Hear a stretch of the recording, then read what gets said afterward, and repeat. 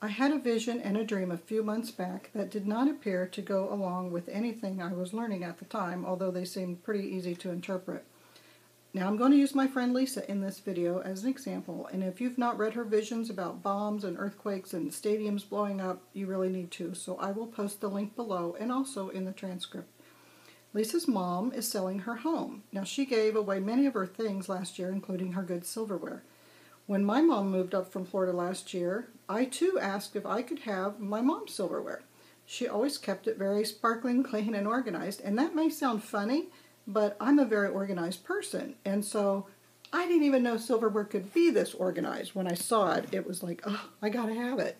So that's my mom's silverware, which I now own, and I keep in the same condition because it's just, it makes me happy, you know? It makes me feel good. Okay.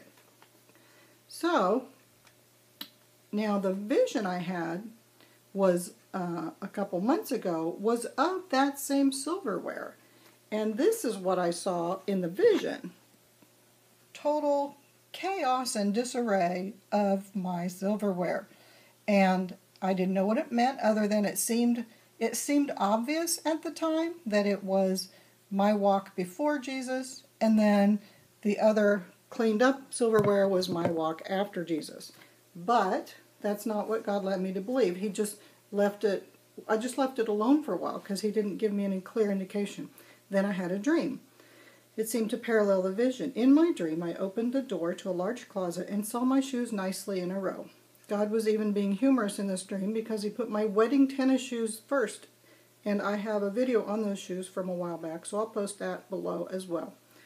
Above my shoes were some clothes, so that indicated to me during the dream that it was a closet. Behind my shoes and to the left were my husband's shoes. They were in disarray, scattered everywhere and not in any kind of order. As I woke up, again my thought was, okay, he's lukewarm, his shoes are not in order. This is before Christ versus after Christ, so he's kind of lukewarm. In both the silverware vision and the dream, all the elements of the organized collections were also in the disorganized collections, silverware and the shoes.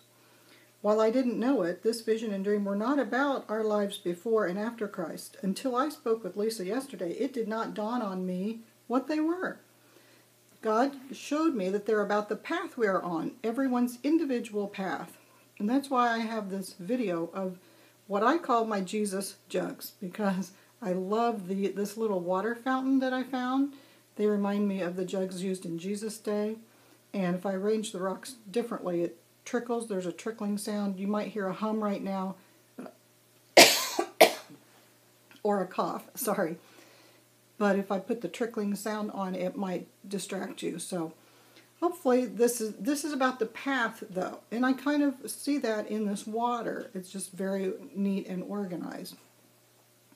So, okay, all our elements of our walk with Christ are there. Christ is there before we come to him. He is right there with us all the time. The Bible's always available to us. Prayer is available to us, at least in America. And in most countries, these things, the Bible is available to us. But until we choose Christ with our free will and follow through with the relationship, it is disorganized. Once we choose him, our lives are not immediately cleaned up. For most people, our focus is not right away on Christ. God leads us over time to turn to him. If we turn away, then he gently guides us back. Well, sometimes gently, sometimes not so gently. Lisa's mom is like my husband. And by the way, she gave me permission to post this about her. She was able to read it. So Lisa's mom is like my husband. And many of you have family just like this, so you can relate. They know what's going on in the world because they have family members, like Lisa and me and you, pointing it out to them. They may even take a few steps to go along with us. Lisa's mom and my husband are helping with prepping to a small extent. We're fortunate in that they are listening to us in some degree. Is that because of us? No. It's because God is turning their head. We pray for our family members and friends, and God uses our prayers to accomplish his will. And I think this is the same for all of us right now because, of course, we want our family members and friends to go to heaven. Lisa spent much of her Christmas break helping her mom pack up her house and give things away.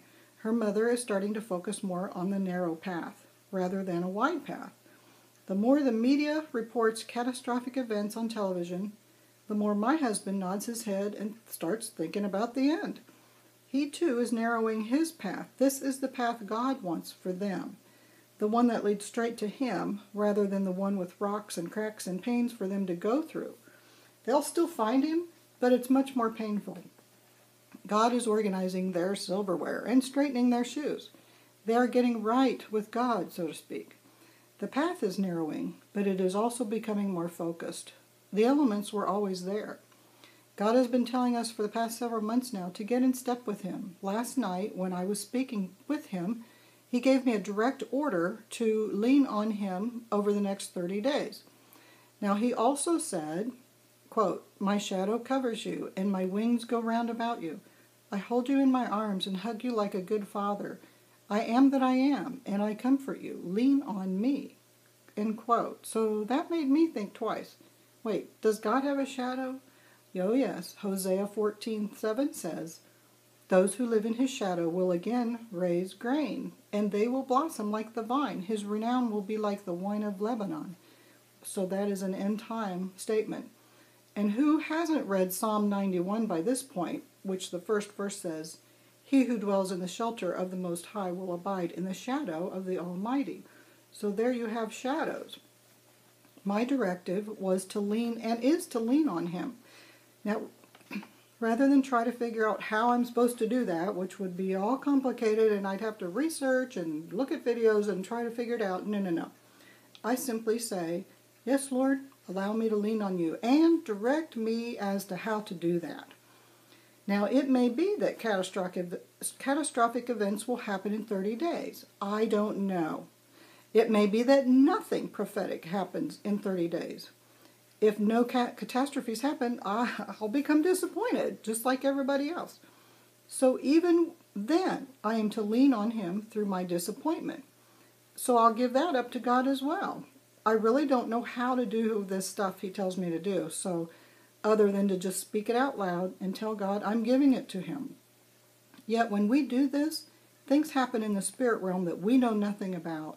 So we have faith that what we do is what we are supposed to do. It is the new year, and I did not make any resolutions, but yesterday, Barb put out a video called "Learn My Way of Love" from God. At the end, God says something that struck a nerve in me, and I know that for me, it is a resolution that I need to work on. It is another directive that will narrow my path and cause me to focus more on being like Jesus. What I learned is that the first reaction I should have to anyone I meet is love. That is what Jesus would do. There is a lot to be said for those small bracelets that have the initials WWJD on them, as a reminder of what would Jesus do. And as a side note, if you've not read the story of what inspired What Would Jesus Do, I recommend you do so, and I'll put a link there for that. So for me, over the next 30 days, I'm going to try to put love first as my reaction to people, and this will be difficult, especially at work.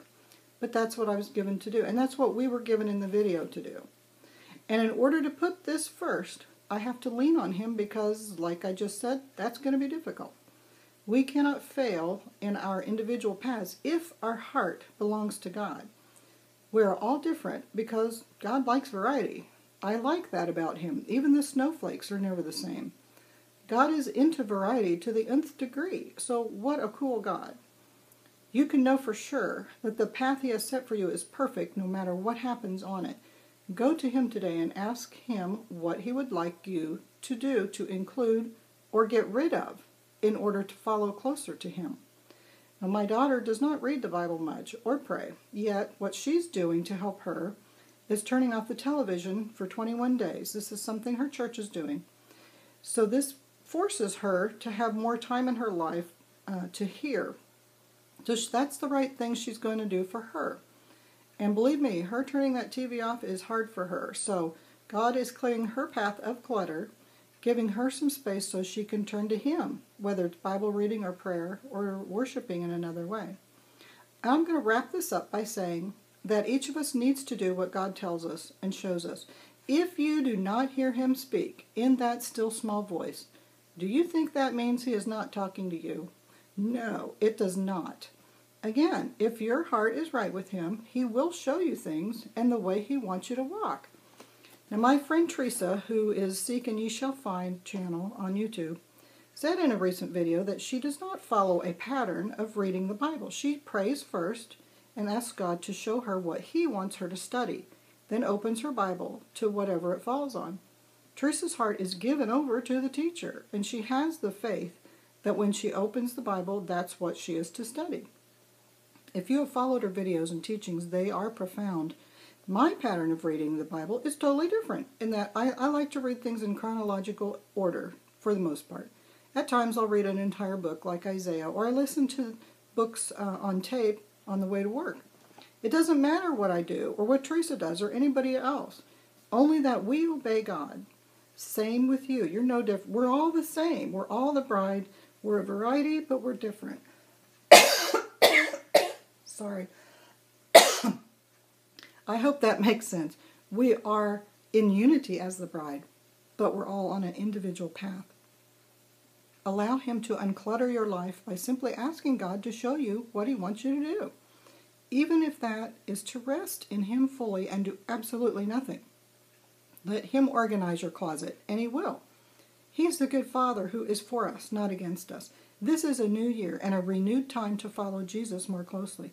We are getting more instructions now on what will happen this year. You can only improve your walk with Christ by removing some impediments and allowing him to direct your path. Then you will be very aware of what his purpose is for you in the coming days. Shalom.